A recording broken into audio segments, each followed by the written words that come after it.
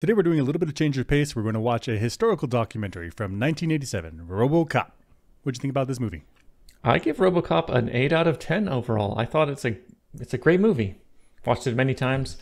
It is a little campy at times, but it has got great themes. It's great sci-fi. Lots of things about corporatism, pollution, policing, dystopia. Like, is Robocop a person? Like, all of these themes are wrapped up in this kind of goofy sounding movie that just kind of feels like an action comedy almost sometimes. But underneath the surface, there's a lot. So 8 out of 10 for me. There's a great cast.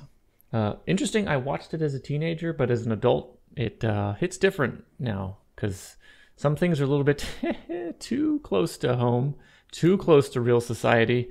I'm like, that's supposed to be in dystopian science fiction. Please don't do that in real life. The ending was happy, but it didn't feel that way.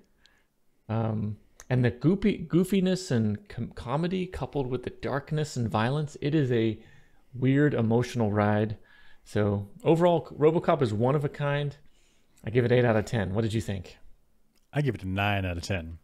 So, and exactly as you said, as an adult, it hit differently. I saw this when I was a kid, maybe 6 years old, 5 years old. Whoa. Definitely, yeah, way too young. My parents didn't.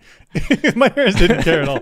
Yeah, but there were definitely scenes that I was like way too much for a kid, and then scenes that just went over my head as a kid. But now as an adult, I understand it differently.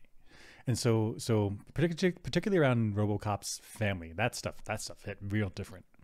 But overall, like, yeah, you're right. It has this goofiness, this like silliness. It feels like it's going to be like a summertime shoot 'em up, but actually, RoboCop delivers. It delivers on high level science fiction. It delivers on science fiction that questions the what is a being. What, because RoboCop is this former human, but now he's a robot, but he's a little bit of both. And RoboCop very subtly deals with these thoughts of what am I? What am I? And so, fantastic film. Not only just shoot 'em up fun, but actually high level sci-fi.